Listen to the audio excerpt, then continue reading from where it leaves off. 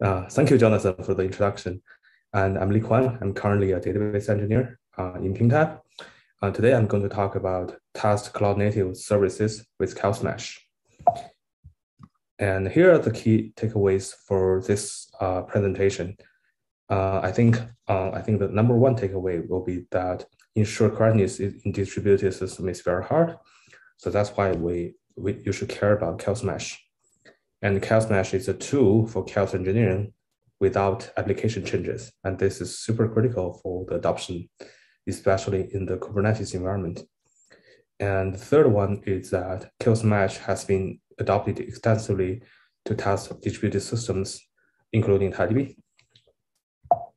Why you should care about chaos engineering? And in the next couple of slides, I'll talk about why you should do so. I think the key thing is that, as I mentioned, this distributed system is very complex. And here you can see that this is actually the topology of the servers within Amazon Netflix. And this is the real servers. You can see different services are kind of like tangled and they are interconnected. There's a lot of dependency between services, and any broken to any of the services will potentially cause big outages. And a typical way to ensure the software is resilient is running tests. However, testing a distributed system is very difficult mainly because like failures and faults can happen anytime, anywhere, in any ways. And because of the code handling those failure cases are rarely executed because of this. Although it is the faults happens very frequently, but it still is rarely executed code path. And if we don't really test that, I execute that code path a lot, then it will be very challenging to ensure that those code paths are behavior correctly. And what we really want for distributed systems and the databases are, we don't want the system to crash, and we don't want to see data losses, and we don't want to see the wrong results. Even those simple things are very hard to achieve in a distributed environment where faults happens frequently. And this is actually some real lessons learned from running a large scale system. So you actually, in production, people have seen such kind of things like the network limits, network partitions, and then there can be unknown or automated apps that create a large load to other applications. There can also be very large requests and results, which is the outliers. And on the cloud, you often see the slow VM launches, shutdowns, and you don't have the certain types of the VMs. For example, in case of Black Friday, and suppose that auto scaling will kick in and add virtual machines of certain type. But sometimes it's just the case that there's the shortage of certain type of machines, which cause the auto scaling to be failed. And I have seen some real,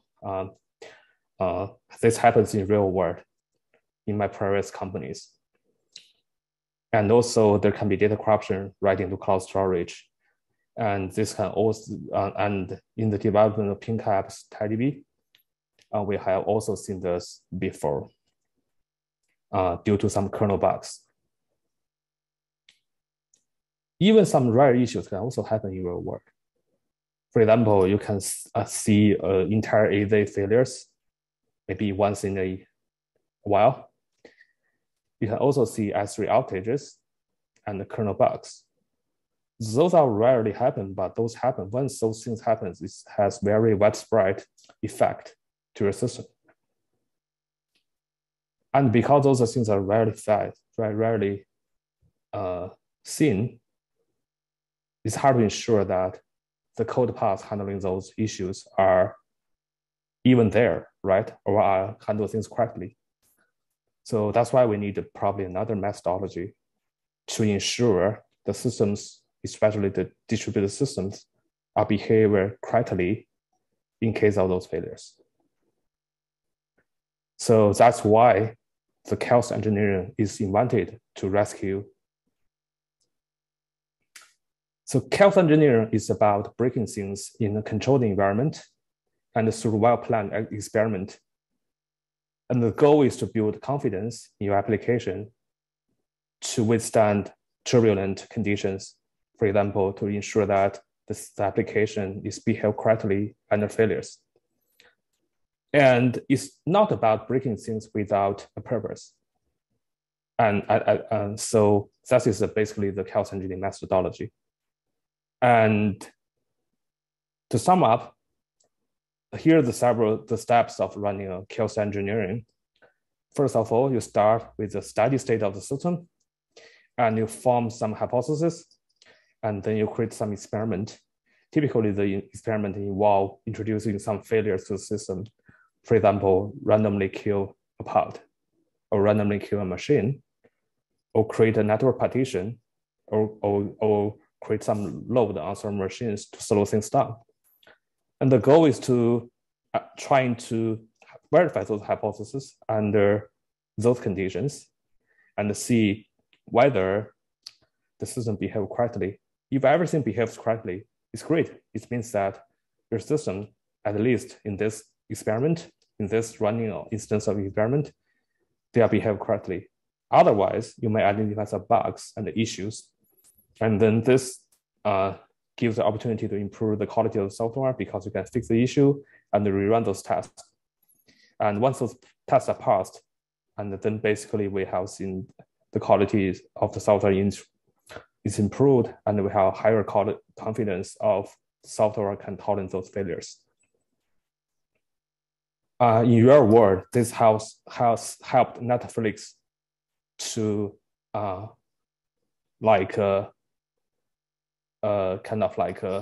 still being up in case of a severe AWS outage in 2015.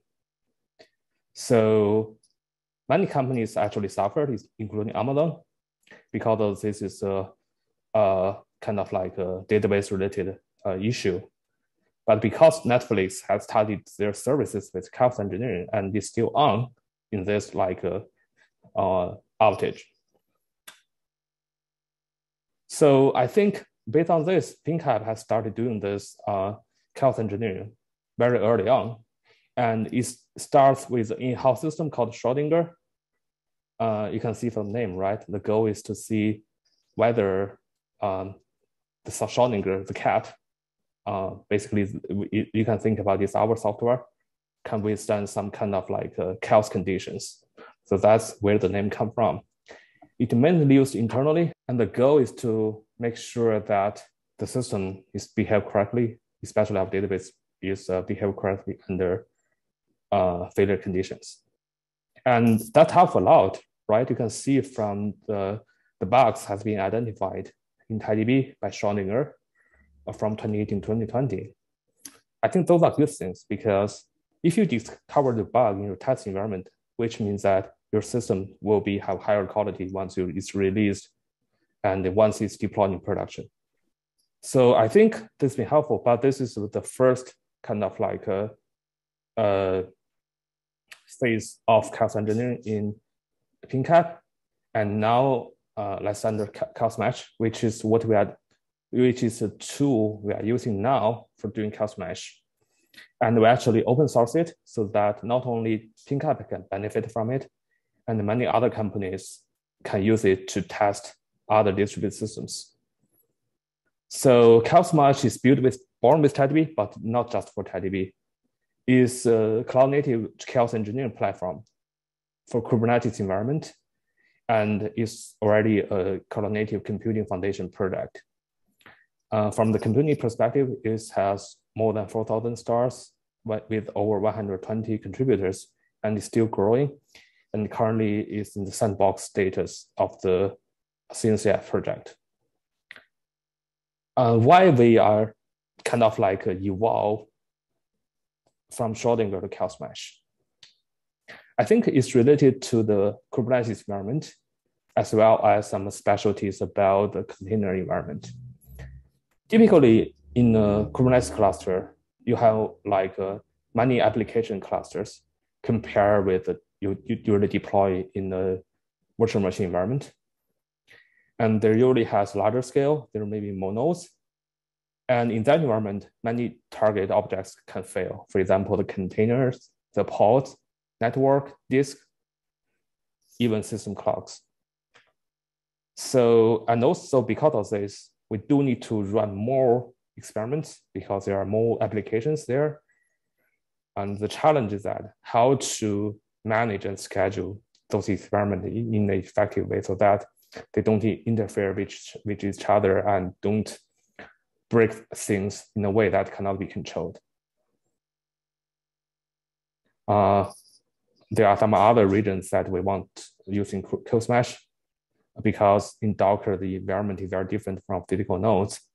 And a lot of tools that are available that can be used to inject failures is not available in the container environment. Then we do have to simulate those failures in another way, typically by modifying the system calls or some things like that.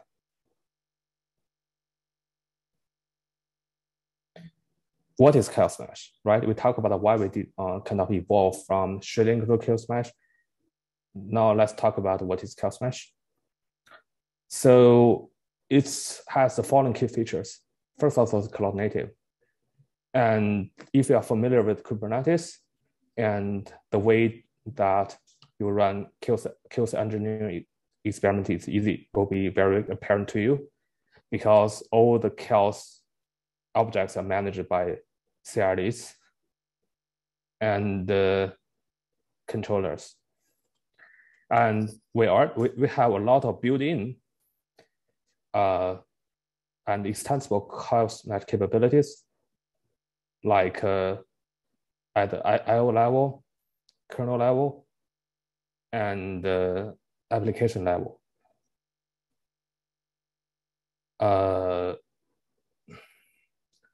It's also very easy to use. You can use it through the UI and also through just apply the CRD. And we also allow different roles in running chaos mesh so that you don't have admin privileges to inject those failures. And last but not least, that chaos mesh is open source, and there's no vendor lock-in if you adopt chaos mesh. Here's a list of built-in experiments that we have developed in chaos mesh. This includes injecting failures to pod. For example, you can kill a pod.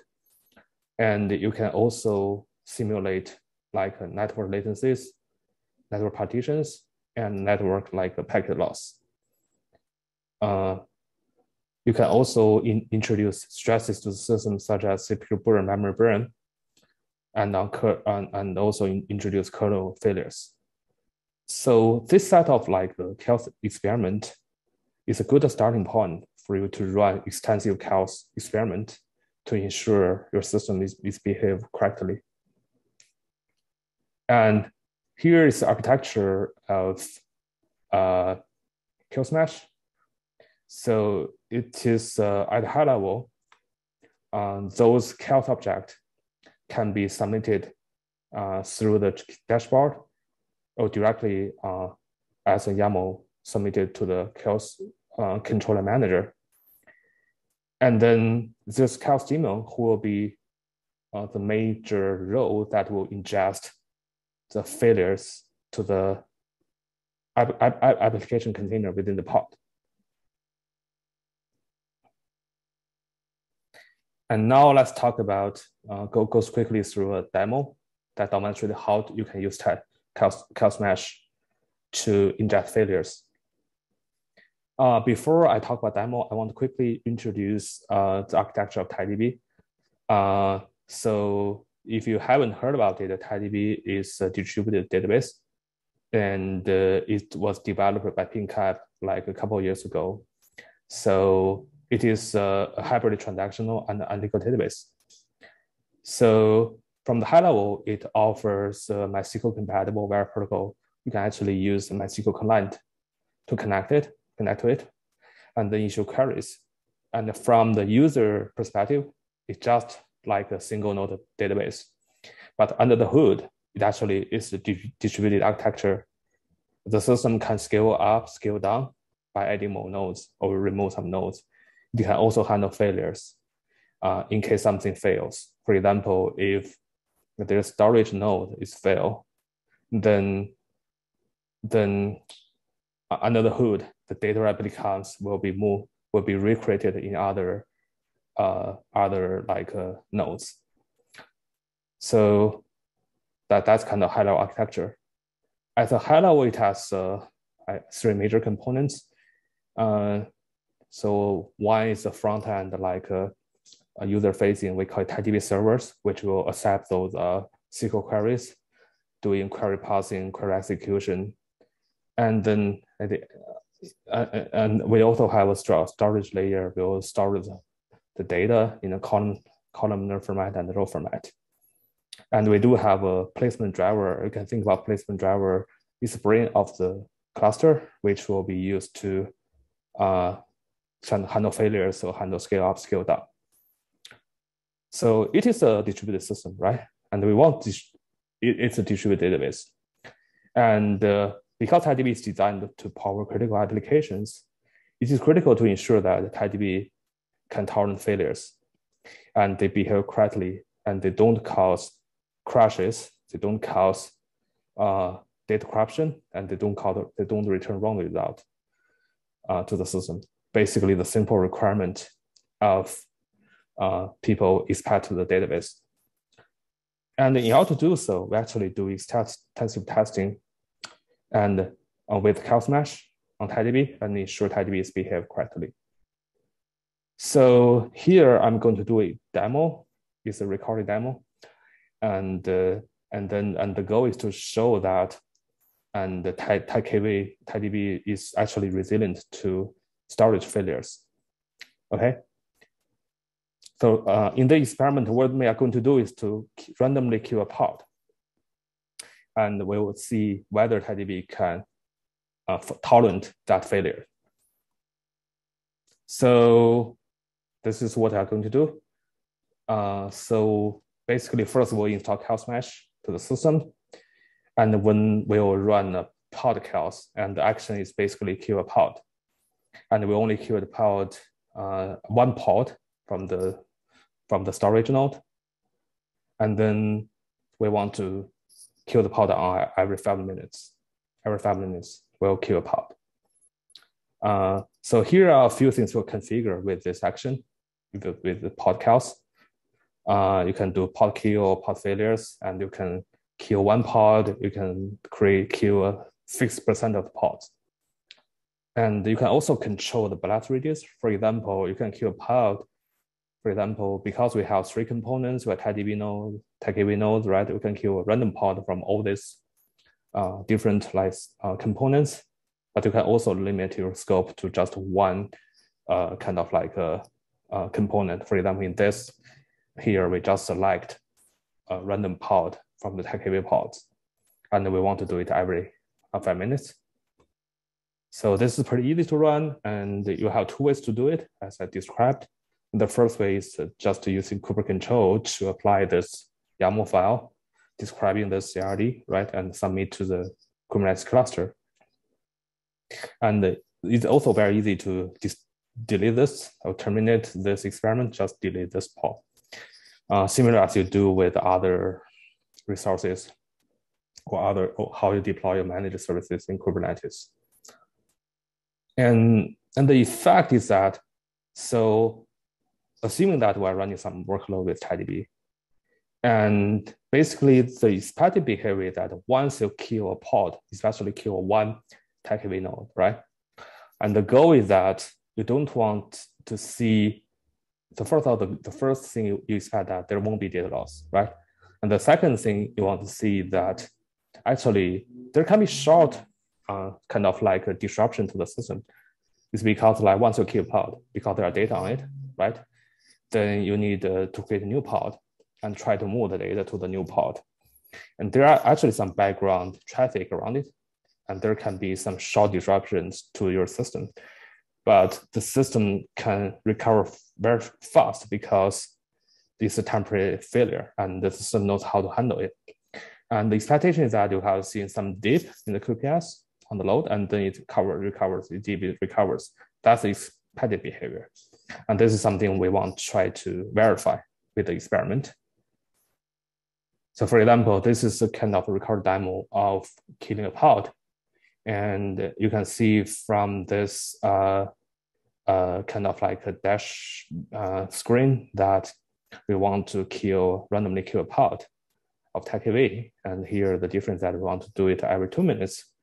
And then we start the experiment. And you can see that so basically TiDB 0 is killed because its lifetime is just 10 seconds. You can see there's a small dip and then it comes back. And this means that TiDB can handle this gracefully because there's just a transient like QPS down and then it come back. So this is what we want to design. This is what we specify. And then this experiment verify TiDB can tolerate pod failures, and it can handle it very gracefully. And you can also view all these things in the chaos mesh kind of the dashboard. And you can also hook this up with GitHub Actions. So if you want to verify, right, basically you can hook it up to CI/CD, and then you run some experiments. If this fails, then the GitHub will not be able to pass. Then you have to check your code whether it's behaved correctly. But if pass, then it means that we have run those experiments on the code, and we, at least with this run of the experiment, the code behaves as it should be. And then this gives a developer high confidence that the system is resilient. So the kill smash can be used in many scenarios. And the first scenarios can definitely simulate failures, right? For example, network partitions and available load failures, and ensure the system is behaved as it should be. And the other thing, you can also simulate network latency. And this is maybe more interesting because usually we want to know that how the system behaves, for example, how TiDB behaves in case of like it deployed in multiple regions.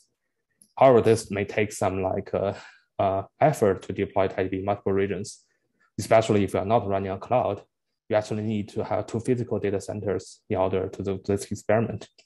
It's costly, it takes time, and it's also not very efficient. So based on this, you can actually use kill smash to introduce latencies between components to simulate how this works, and without incurring additional cost.